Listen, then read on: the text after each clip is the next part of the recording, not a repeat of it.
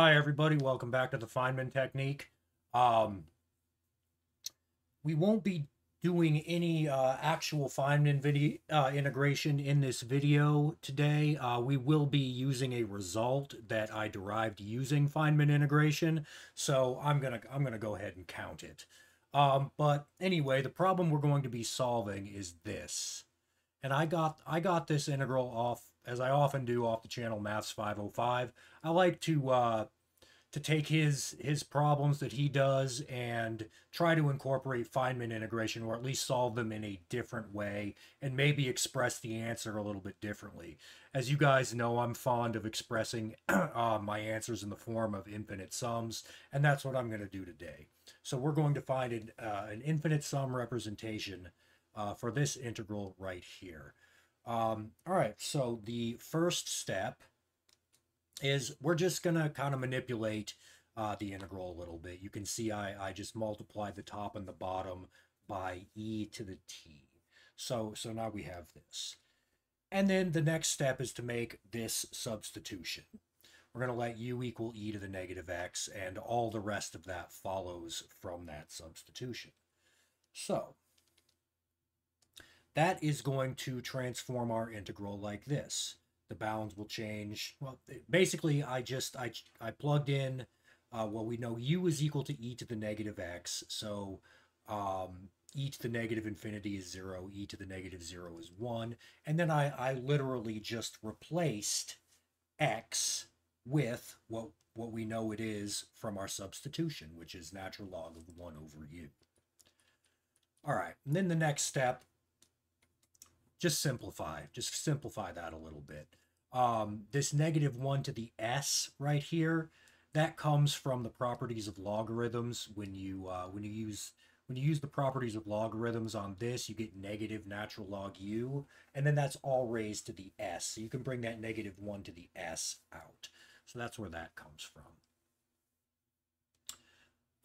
And then the rest is just simplification. I'm sure none of you would have any problem with that at all.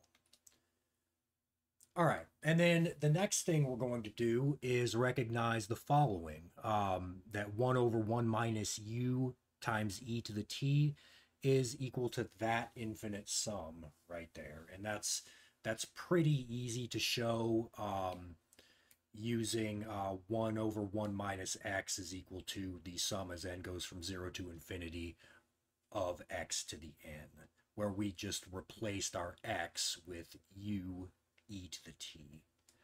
All right, so no problem there. And next, we just replace this, which is right here, with this. And this is what we end up getting. So it looks like we're making things a lot worse, but don't worry, it'll all come together in the end. All right, so next. All I did was I manipulated this a little bit by switching the integration and summation notations, and then bringing everything that did not depend on u outside the integral sign.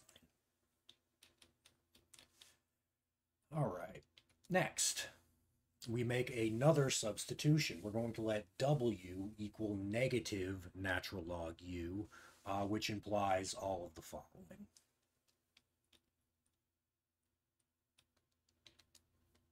And then we plug that in. We plug that into our equation right here. It looks like I better zoom out a little bit. Okay. So I just replaced u with e to the negative w from here to here. And then, of course, change the bounds of integration and all that. And you'll notice that this is nice because this negative 1 to the s was kind of causing a little bit of anxiety, but it cancels because now we have this negative w to the s, which is negative 1 to the s times w to the s, and that negative 1 to the s can come all the way outside both the integral and the sum. So the next step shows that. That would be, by the way, that would become negative 1 to the 2s, which is negative 1 squared to the s. Negative 1 squared is, of course, 1. Anything, 1 to the anything is just 1. So it goes away. And now we're just left with this. All right. And the next step is yet another substitution. We're just, and this is kind of a trivial substitution. We're just letting z equal to w times 1 plus n, because I want to make this negative, e to the negative, just some dummy variable. All right, that implies 1 over n plus 1 dz equals dw.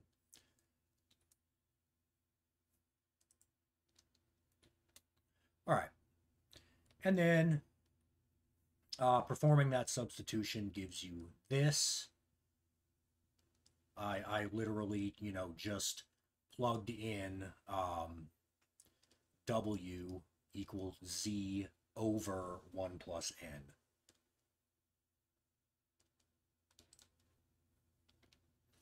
Okay, and the next step is, of course, some simplification there. Okay, so you can see I brought this negative 1, this 1 over negative 1 to the s outside, and then we have an additional factor of 1 over n plus 1. So that becomes 1 over n plus 1 all to the 1 plus s outside our integral. And then we're just left with this integral, which a lot of you probably recognize.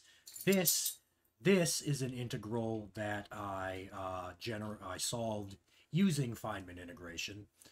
You can go ahead and search my videos. It's basically the integral representation of the factorial function. And basically, this is true. The integral from 0 to infinity of z to the s times e to the negative z dz is equal to s factorial. Okay. So that means we can just replace this with s factorial. And you know, some people might like to use the gamma function. I like using factorial because it's the same thing. They're directly related to each other. If you know one, you know the other. So if you prefer using the gamma function, just go ahead and transform it into the gamma function. But this is what we end up with. So our original integral is actually equal to this sum, which transforms easily enough into this sum. So this is the answer, that our original integral, way up there, that integral can also be expressed as this sum. And I don't know if I mentioned it at the beginning of the video or not, but there are some restrictions on s and t. We have to have t less than 0, and we have to have s greater than -1. Otherwise, that integral will not converge, assuming we're talking about real numbers. So these restrictions are necessary, but if those restrictions are met, then this integral is equal to this sum.